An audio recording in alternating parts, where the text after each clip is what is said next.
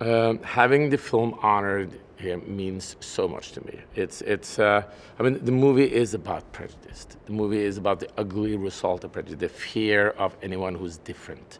And being here and having the movie being recognized means so much. And I'm happy to be here and try to support as much as I can. You know, talk a little bit about why the award is important in terms of people thinking differently. What does it show people who are different? I mean, the heart of the movie to me is, you know, Alan Turing was a man who could see the world from a different point of view. You can see the world from a different angle, come up with these extraordinary ideas because he wasn't burdened down by normality. His mind could soar free. He was somebody who was different in so many ways. And I want us to celebrate those. I want us to listen to these people. I want us to celebrate the differences in us instead of trying to make everyone the same. I mean, then it's something I think is so important, and then being here tonight and having the movie celebrated here, it's a great honor. Great.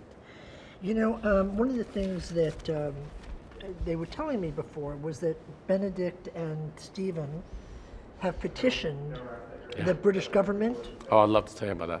Yeah, to pardon the 49,000. I mean, Alan Turing was pardoned in 2013. I mean, it was 2 months after we wrapped. He was pardoned by the Queen.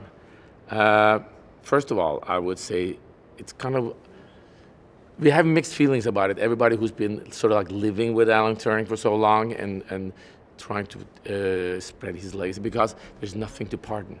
This man did nothing wrong. So it's great that it is getting the attention by the involvement of the Queen, but there's nothing really there to pardon.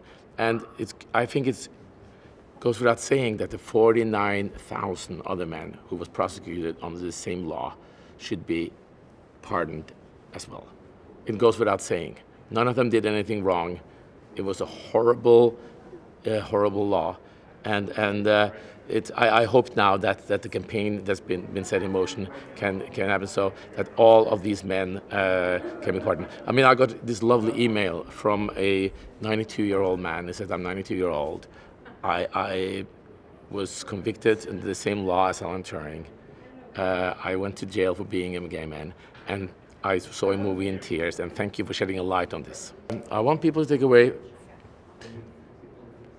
first of all, that's finding out more about Alan Turing, this important man who should be on the front cover of every history book, who's sort of like been sort of like lingered in the shadows of history far too long.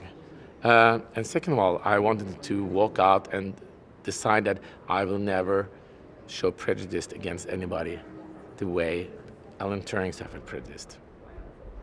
Lovely. Thank you. Okay. Thank you, Morten. Great movie.